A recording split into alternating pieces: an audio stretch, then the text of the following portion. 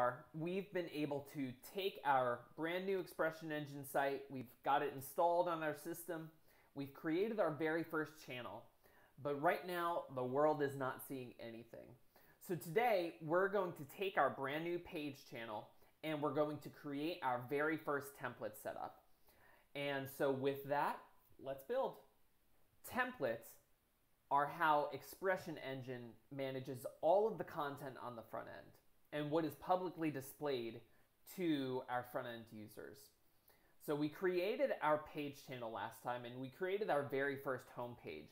Today we're going to create our very first template group and work with our very first channel entries loop in order to get the content displayed on the page. So here I'm going to go to my developer menu and templates. And you can see this is where we will manage all of our templates, though our template creation we're actually going to do in code. Like we talked about last time, ExpressionEngine is a true content management system, which means that you will be working actively with the HTML, CSS, JavaScript, and ExpressionEngine templating code in order to display your site content.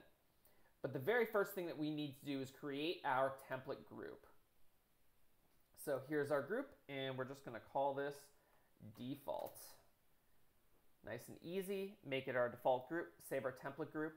And now if we go to explore our code here, and I go to my system, close these, system user, whoops, template, you can see now I have my default site and my default group and a very basic index file that has nothing in there. But, and so you can see this too, when I go to the very front page of my site, I've got no content. So, but I can go into my default and we can say hello world, and we have our very first template here. So this will be where all of our starter magic will happen. We've set this as the default group, so our page channel will work off this. Congratulations, you've created your very first template. So let's actually dive into the channel entries loop in ExpressionEngine. So, and let's do that by taking a look at the documentation. Entries. The channel entries tag is how you get your content from your channels into your template. So there are a number of different parameters and everything that you can use in order to do that. But let's just take a real basic look here at the anatomy of a channel entries tag in this example. So here you'll see that the channel that all ExpressionEngine templating code is indicated by these curly brackets and then closed with a closing tag that has the same curly brackets and a slash prior to the tag. So here in our channel entries tag, we can see EXP, which is the short code for ExpressionEngine, channel entries. And that tells the templating engine to look specifically at the channel entries function in the core. In this example, we're indicating that the channel equals news, and news being the short name for the actual channel we're looking at. And here we're going to limit equals 10. Within there, it automatically pulls in all of the associated channel fields that are included in any entries found in the loop. So let's actually take a look here. So if I go back to our entries, actually no, let's go to our channels first. So we know that our short name here is page. So let's actually go into the code and we'll do exp:/channel:/entries, and then we'll say channel equals page. And then let's do our closing tag /exp channel entries. And let's just see if we can see the title. So here we're doing our basic loop. Let me turn on highlighting.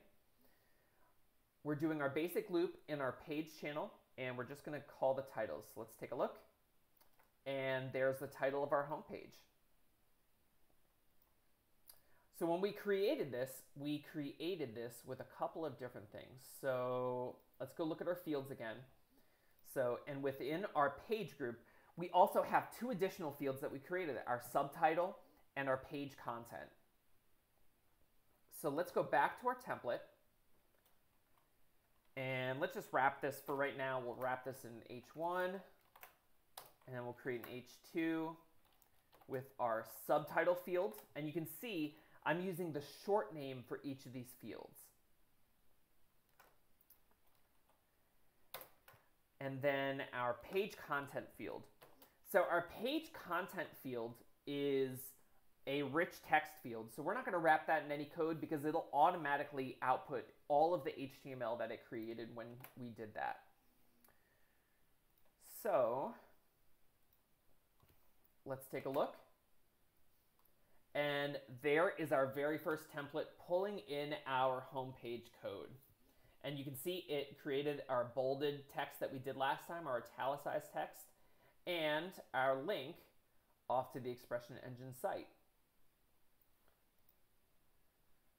So congratulations, you just created your very first template.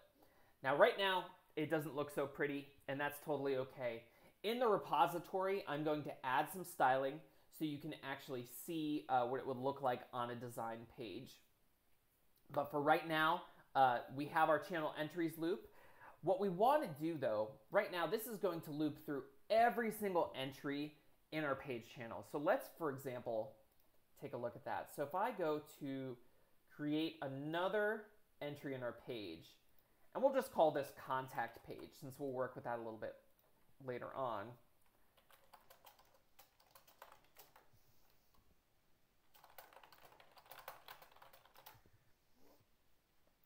And I save that real quick. Now when I go back to my template, now all of a sudden we're pulling in all of the pages, which is probably not what we want to do for our page content here. So we're going to take a look at specifically at one other parameter that we want to add here. And since we're going to be doing this, we're going to be using this for our home page here. We're going to add URL title equals homepage. Whoops, can't spell. Homepage. And so all that's going to say is I want very specifically the content that's associated with this short title found in our pages. So if we go back to our home page, we're going to look at this URL title specifically. And when I do that and refresh our template, now all of a sudden we're back to 1. There are a number of different ways that we'll explore to limit and to filter the content we want on the different pages. But for right now, we just want our home page to just be a home page. So what I would encourage you to do at this step is take a look at the channel entries documentation with the number of different parameters that you can use and explore there. Also, I encourage you to take a look at the repository for this actual site. I'm going to go ahead and add the styling in there so you can take a look at the pretty homepage that we'll be working with throughout. But you can actually see the content in action here.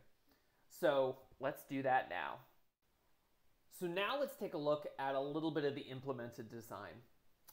Again, your website can look however you want. I wanted to throw in some code to make this just a little bit pretty so we weren't looking at just plain text on a screen. But what I did here in the code is add a basic CSS folder, and I'm using Tailwind in order to design this.